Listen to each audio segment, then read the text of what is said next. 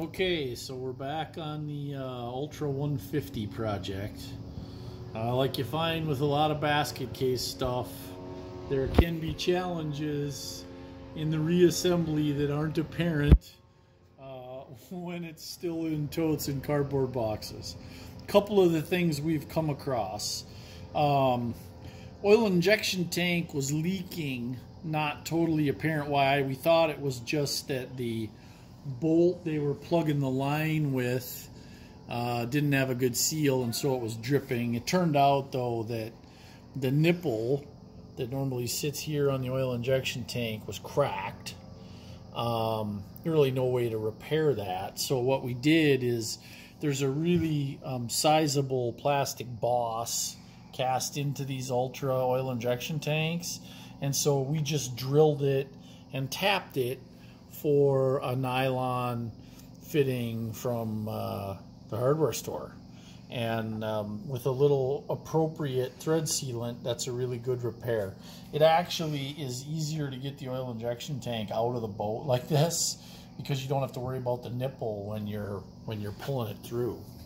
So that was one thing we had to deal with. It's a solid repair to use the thread it and put a nylon fitting in it. Okay, so one of the other things we found on the Ultra is that when we went to determine the status of the fuel system, we found out that the in-tank pickup was just totally killed.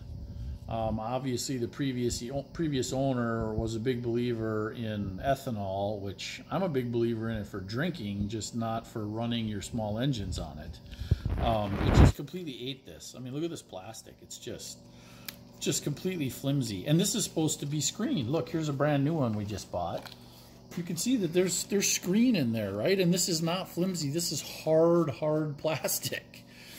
So the other thing that was crazy is that this thing, we couldn't even pump the tank out because both the main and the reserve, the tubes are completely blocked with green scuzz.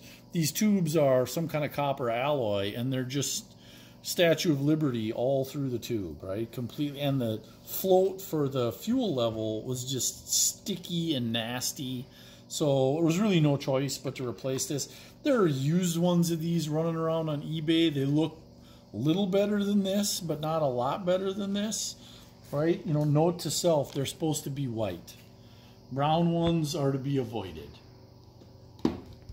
So then we did get the tank out, and we decided that the best thing to do was completely rinse the tank with solvent, and then we put hot soapy water in it and let it stand, scrubbed it out, and then we let it dry for about a week and a half to get it clean, because it just had a bad film. You know, it's one of those things when you buy a basket case, you never know the status of the fuel, and if it's been sitting a long time, you're bound to have challenges. So we also tackled conversion to triple overboard water indicator. So each of these now is plumbed to one of the water outlets on the cylinder head. So on a stock Ultra, this one is here. It's a black rubber fitting, and it's plumbed only to the front cylinder head.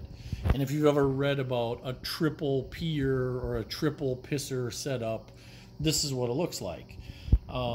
Normally the center and the rear cylinder have their overboard dumps right above the jet pump. So we've moved all three of them here so you can readily tell that all three are discharging water, and you know, you don't have a situation where you got a blockage or something going on. That does require rerouting the hoses and you know, either injecting the rear fittings full of silicone or epoxy, or putting a loop of hose on them, whatever you want to do to block those.